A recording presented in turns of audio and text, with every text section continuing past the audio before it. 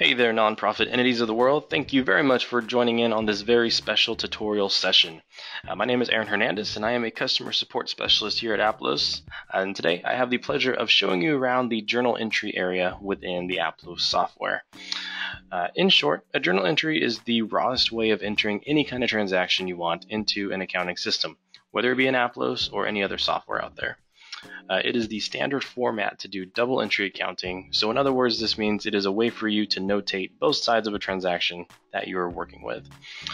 Journal entries are built from providing debit and credit values for each account involved with the transaction.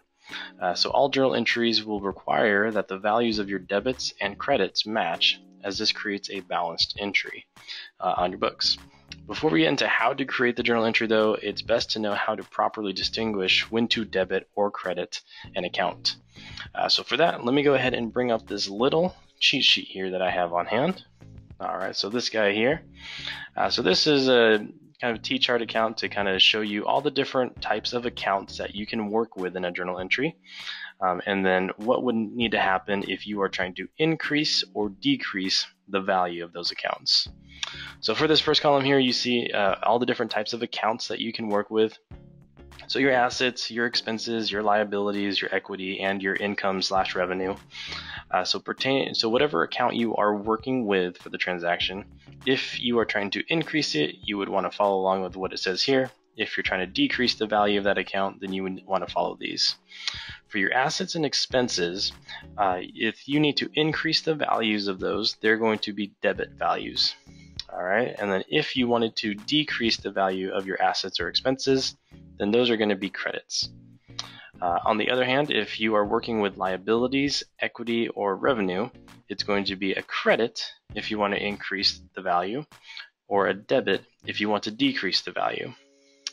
So debits and credits, for those who may not be a little familiar with the terminology here, very different than what you would consider as a debit card or credit card.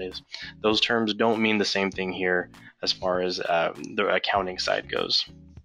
So if that's the thought process that you're going through, definitely don't worry about that. Kind of toss that thought process out the window, and just focus really on what you see here on this chart of debit just means you're increasing the value of an asset or expense.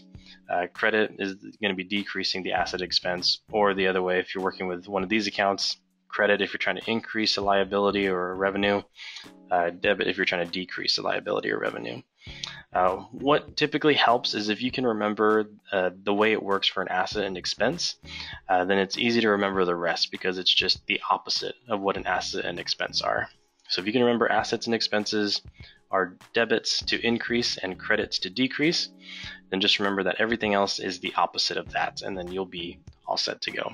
But also, if you are not familiar with this terminology and how to properly debit and credit accounts, it is definitely helpful to have one of these kind of cheat sheet T-charts on hand that you can reference when you are working on journal entries. So now that we've talked about that part of it, that's pretty much the hard part because that's the meat of it. So let's go ahead and look within Aplos where and how to record journal entries. All right, so I'm going to put this away for just a minute. All right, and so within your Aplos account here, what you're going to want to do first is go into your Fund Accounting tab and go under the Transaction subheader. From there in the drop down, you'll find the option for Journal Entry, so go ahead and select that. All right, and so this screen here, this is the journal entry area. When you get here for the first time, you'll see a blank form here on the right hand, which is going to take up the majority of the page. And this is where you can actually start entering your journal entry. So at the very top, you would start by plugging in the date of your entry, which can be whatever date you need it to be, today, previous day, a future date, whatever that needs to be. Once selected, then drop down to the memo line and put in a personal identifier so that you can recognize what this transaction is for. After that is plugged in, then you would start entering in the accounts and funds that are needed for the transaction, along with any other details that you need to enter, as well as the values for the debit or credit, depending on what kind of movement you are working with. So let's go ahead and start with a sample of just a regular store purchase. So let's say that maybe today we went to Best Buy and we bought a new computer. So today's date, I'm going to leave that set there. And then for the memo, I'm going to say Best Buy computer purchase.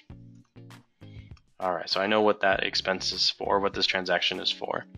All right, so account. The first account that this is going to deal with, because this is an expense, because I'm purchasing something, I'm going to go ahead and select the appropriate expense account.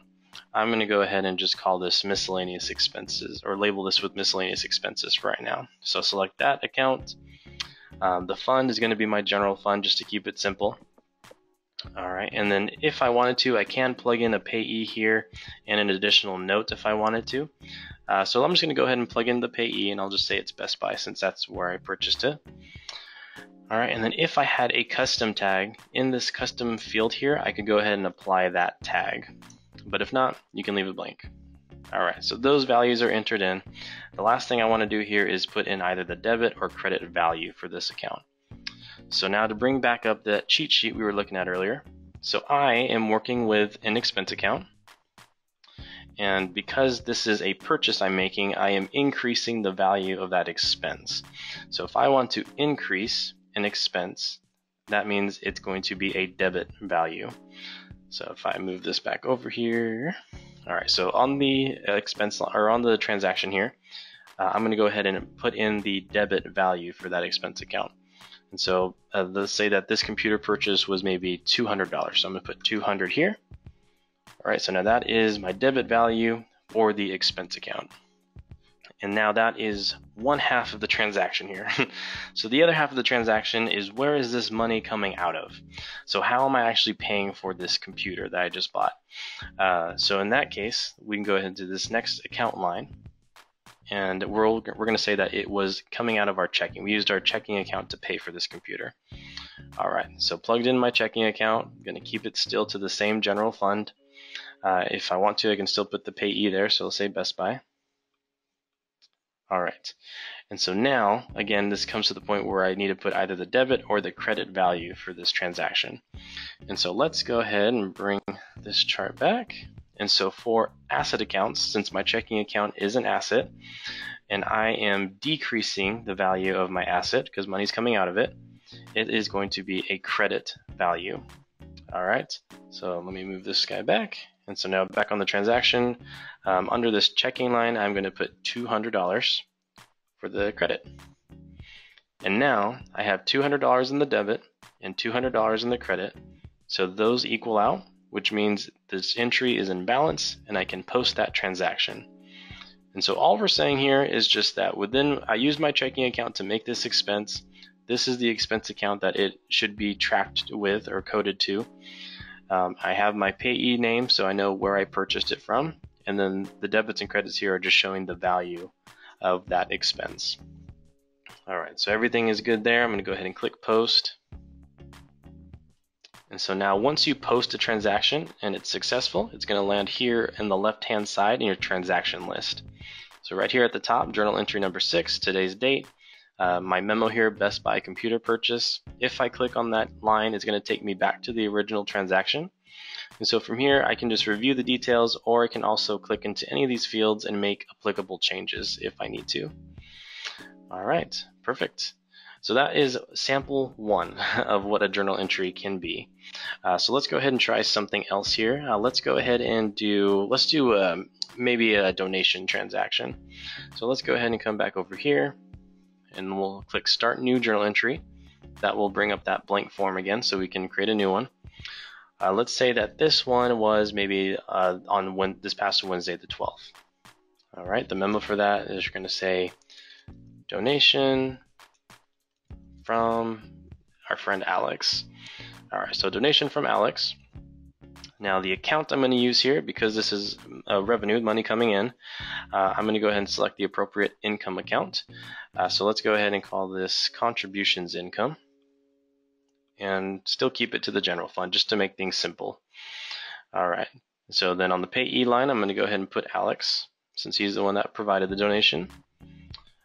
And then now we get to decide if this is a debit or a credit. So bring it back up the sheet here. So this revenue account for contributions income, so I have a revenue account. If I am increasing the value of my income, so since this is money coming in, I'm increasing that account value, that's going to be a credit. So come back here, And on the credit line, let's say that Alex gave $100. So we'll put 100 in the credit column. All right, so now we've shared in the system that there's money coming in, but now we need to tell the system where is it going into. So it's great that you have money coming in, but where is it actually getting deposited to? So in that case, the other side of the entry is going to be your asset account that it's being deposited in. So let's go ahead and say that this is maybe our savings account. So select savings, still to the general fund. You can put Alex's name here. And then we need to figure out if it's a debit or credit. So coming back to the chart here. So now we are working with an asset account, our savings, and we are increasing the value of that asset. So if we're increasing the asset, it's going to be a debit. All right. So things are probably starting to click together now, hopefully. So let's go ahead and plug in that debit value first. So 100. All right. So now we have $100 for credit, $100 for debit, and then everything is balanced. So then we can go ahead and post that transaction.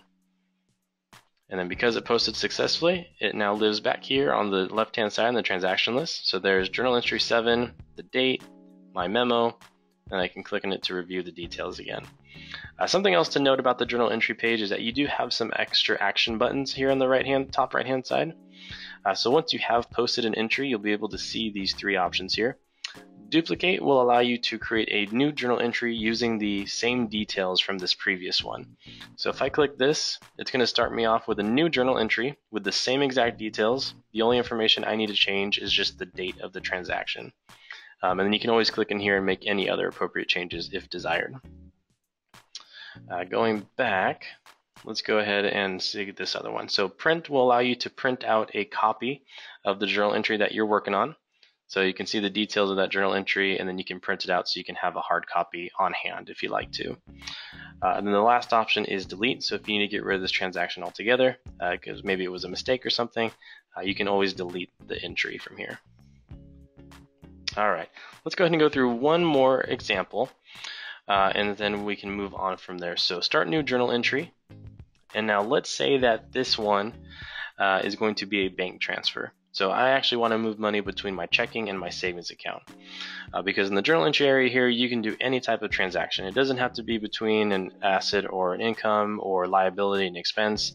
It can be any accounts at all that you need to work with, you can do within the journal entry section. So let's go ahead and say that, let's say that yesterday, the 13th, I did this transfer. Let's say, so bank transfer between checking and savings. Great. So now the first line here for account, let's go ahead and say this is checking, and still keep it to the general. I'm going to leave the payee blank and the note blank. Now I need to figure out if this is going to be a debit or a credit. So I'm moving the movement that's happening here is I'm taking money out of checking and I'm going to put it into my savings account. All right, so then from here we just need to go to our little list here, and let me pull that back up. Great. All right, and so since with the checking account we are decreasing an asset account, this is going to be a credit. All right, so credit, and we're going to say that we're moving maybe $500.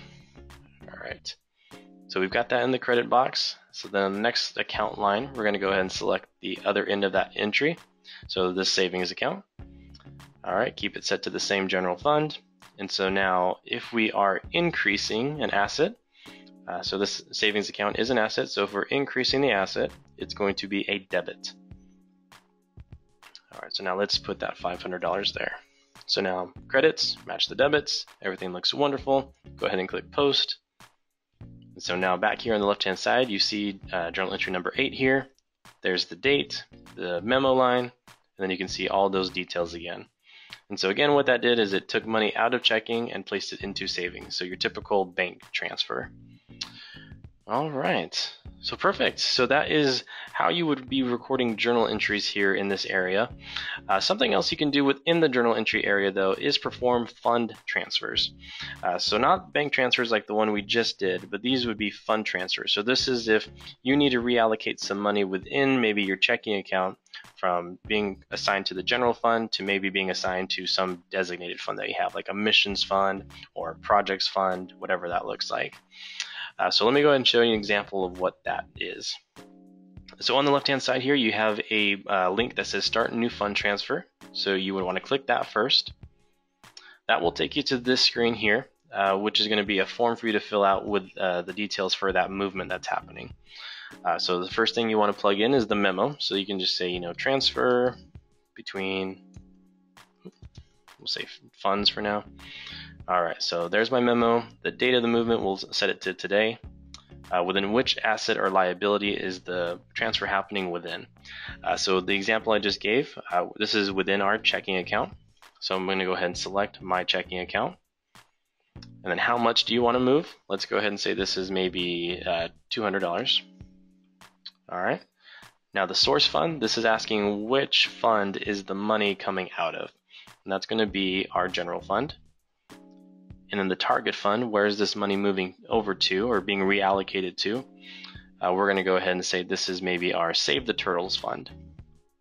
All right, so as you can see, we have everything filled out here. And so what this is saying is that within my checking account, I am reallocating $200. So it's going to be coming out of my general fund and moving into my Save the Turtles fund.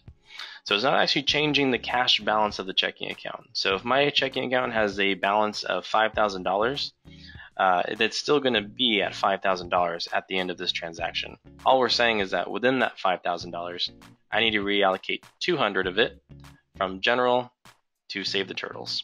So this way I can see how my money should be divvied up between my checking account. All right, so I have everything listed here. I'm going to click transfer. And so now that transfer will also live here on the left-hand side. So journal entry number 9, today's date, and then that memo.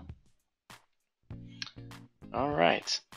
And the last thing I did want to show you here on the journal entry page is this import tool. So if you have existing journal entries that you need to get into the Aplos system, you can always use this import tool so that you can download a sample file to copy and paste your journal entry data onto, and then upload that file back to this screen so that you can easily and quickly get that information uploaded into your Aplos account. So you don't have to manually type out those journal entries.